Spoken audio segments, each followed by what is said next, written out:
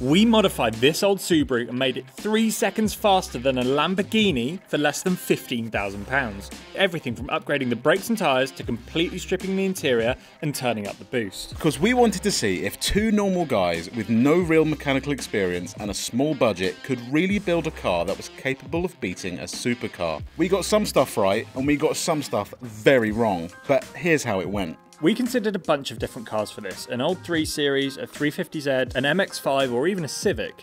Basically everything with rust. Instead, I stupidly let Will choose, and he brought back an Impreza wagon. But despite that being an unusual choice, Will seemed to think he was onto something. Just hear me out. They have good power from stock, there's huge aftermarket support, and most importantly, they're cheaper than other alternatives. STIs were a bit on the pricey side, and a cheap, unmodified WRX saloon isn't easy to find. However, a WRX wagon was £2,000 cheaper, but didn't have that much less performance. So we went ahead and purchased this 140,000 mile Impreza WRX wagon for £3,900. Unfortunately, the one we bought was a little rough around the edges and it had one minor issue.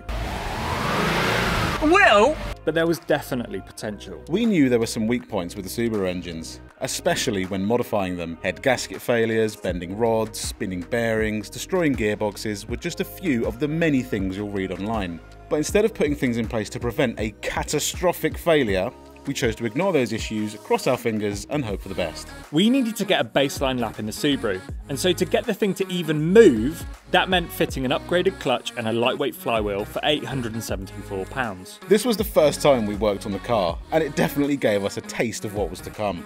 Ow! Gearbox! Since then we've learned that the easiest way to do a Subaru clutch is to just drop the whole engine.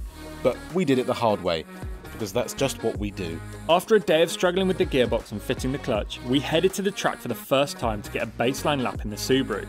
This was also the first time we'd get to see what the Subaru would be up against. We didn't think he had the contacts, but Scott rocked up to the track in a 632 horsepower Lamborghini Murcielago, and the whole challenge suddenly seemed much harder. This car costs well over 10 times more than our budget, and it showed on track.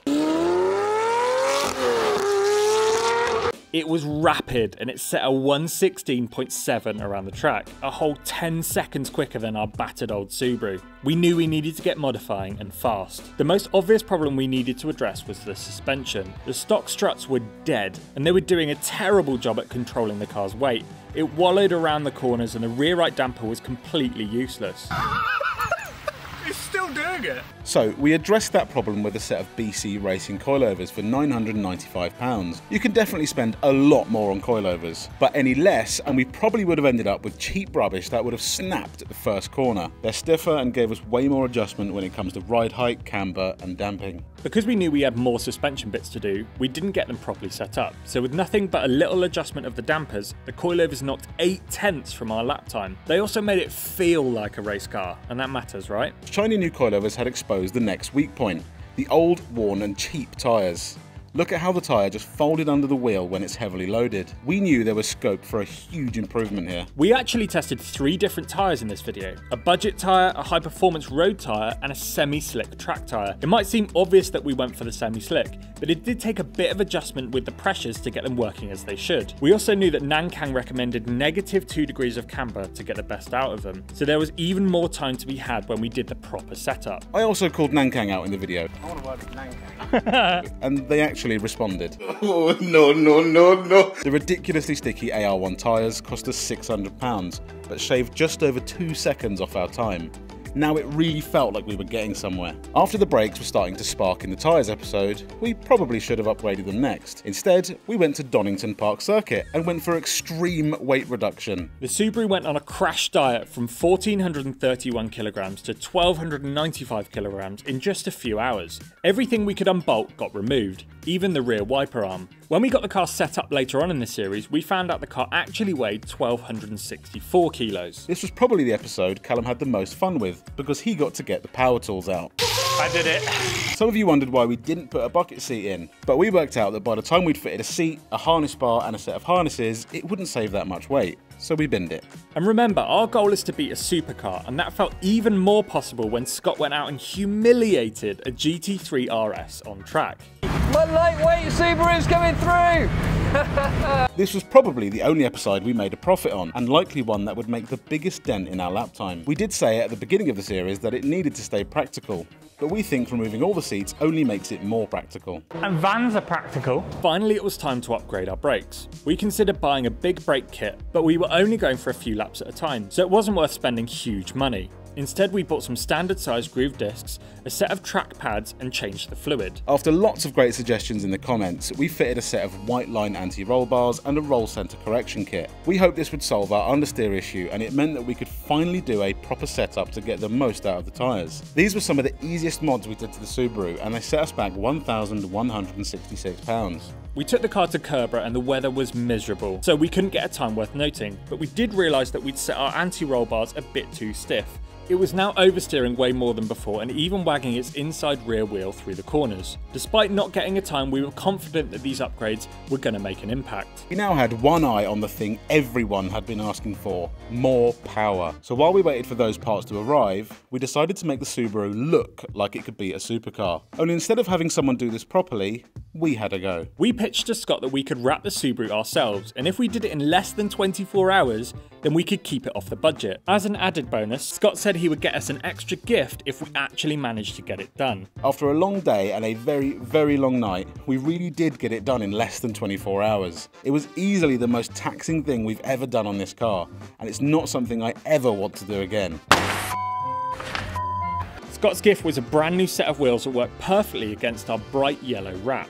Fortunately, when amateurs wrap a car in a very short space of time with little to no patience, there are bound to be some issues with quality. Our wrap hasn't fared too well and is already starting to peel and lift. Would I recommend DIY wrapping? Yes, but only if you've got the time and the patience to do it properly. Also, make sure you post-heat the wrap. That's likely why ours is peeling so bad. We had upgraded pretty much everything we could without touching the engine. So finally it was time to give in to all the comments begging us to put more power in. The first thing we did was put the car on the dyno completely stock to get a baseline figure. When it was new, it should have made 221 horsepower, but our tired 140,000 mile engine only made 196. It wasn't great, but we knew we had huge gains to make. We weren't sure if we'd need to upgrade the turbo to get the car nearer the 400 horsepower mark. Everyone we spoke to said there was a huge risk that we'd send all 4 pistons flying out of the block and leave the gearbox with 5 neutrals. We looked into forging the engine so we could slap on a bigger turbo, but then we wouldn't have enough budget left or if the gearbox went bang. In the end, we decided to see how far we could push our tiny standard turbo. We were trying to get as much power as possible for as little money. We bought a cheap 3-inch exhaust, a high flow fuel pump, some bigger injectors, a boost solenoid and an air filter. After some difficulty fitting the injectors, and then a lot of difficulty and an injury fitting the exhaust, we did get it done. The exhaust was an absolute nightmare. Richard had to cut and weld all of the hangers just to make it fit, which he wasn't too pleased about. Unfortunately, all of our frustration for the last 2 days came to an even more frustrating end. We started it up and realised oil was leaking from underneath and the exhaust had a huge leak. It had definitely messed something up. We quickly realised that we hadn't connected the oil return pipe from the turbo correctly and the exhaust was just a dreadful fit. It was late in the day, so we left Richard alone with the car to sort it out. We had no doubts, so of course Richard came through and cleaned up our mistakes. We headed to Surrey Rolling Road so we could finally get the car remapped and make some gains. Just needed to keep everything crossed so that our tired old Subaru wouldn't nuke itself on the dyno. The car made 196 horsepower in stock form, but after the Subaru specialist Duncan worked his magic, that was bumped up to 304 brake horsepower. As you can tell, Will and I were over the moon with that result. All in, this episode was our most expensive, setting us back £1,530, but it was so worth it. And finally, this was it. Our budget was 15 grand and we had spent just £9,065, including the car. We didn't know if we should have maxed the budget to add more power, but we were quietly confident that the Subaru could do it. We hadn't done a proper lap time since we fitted the new brakes, set up the suspension and added over 100 more horsepower. Last time we were out, we were still just under 6 seconds off the Lamborghini's time. Unfortunately, the British winter meant it was constantly damp and we really didn't want to keep everyone waiting until summer. So to make sure it's a fair fight, we got the Murcielago back to set a time in identical conditions. It hadn't rained, but the track was greasy. However, we were concerned that this lent into Scott's hands. The Lambo had proper road tyres on that would likely work much better in the cooler temps than the AR ones we had on our Subaru. We were nervous, 6 months of building had brought us to this point. If it didn't win, we knew we'd need to spend a bunch more money just to make up the difference. After one drive in the car with more power, Callum and I were convinced we were onto a winner, but we were still going up against a 6.5 litre V12 Lamborghini. After Will had stopped getting excited over the Murcielago, Doors go up and it looks pointy. Scott went out to set a rapid time of 1:24.13. There was nothing left on the table, and Scott reckoned there wasn't much more he could do to make it go quicker. Then it was time for the Subaru. Could it actually do it? After just one lap, we could tell that Scott was shocked at how good it was, and we could also tell that he was really enjoying it. Oh my god! The Subaru looked like it was absolutely flying, and it was almost unrecognisable compared to how it looked when it was standard. We were confident it was going to make us proud. Not that we were worried, of course it beat the Murcielago.